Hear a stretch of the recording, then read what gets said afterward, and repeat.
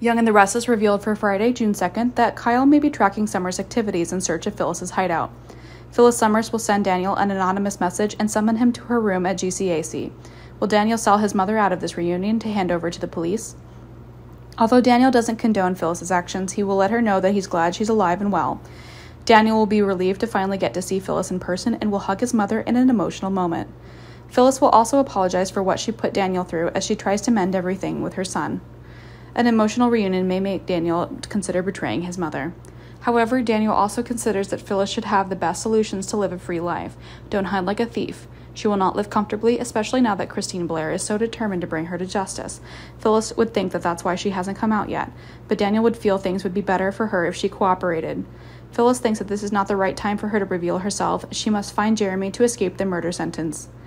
Summer worries about Phyllis. She needs to consider everything in the best way, then make a decision to confess.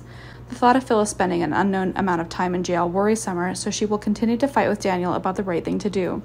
However, the whereabouts of Phyllis might have been exposed due to Summer's carelessness being discovered by Kyle.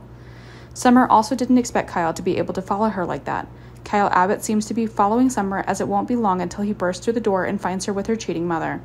Kyle will burst into the door when he sees Kyle and Phyllis sitting and talking to each other. It is revealed that Cameron's arrival is turning Sharon's life upside down. Cameron will dare approach Sharon for head-to-head confrontation that is sure to send her into a state of panic. Sharon could be in a situation where she can't immediately contact Chance Chancellor or Nick Newman, which could make this Cameron encounter all the more terrifying.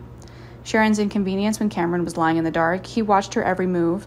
Although Sharon would be in grave danger, sooner or later help will come. Moreover, he's targeting Faith, Nick, and Sharon's daughter. Nick decides to alert Chance to raise his alert for all possible Cameron activities. Will Chance ensure the safety of mother and daughter Sharon? Hot, Young, and the Restless news and updates, so make us your one and only source of Y&R.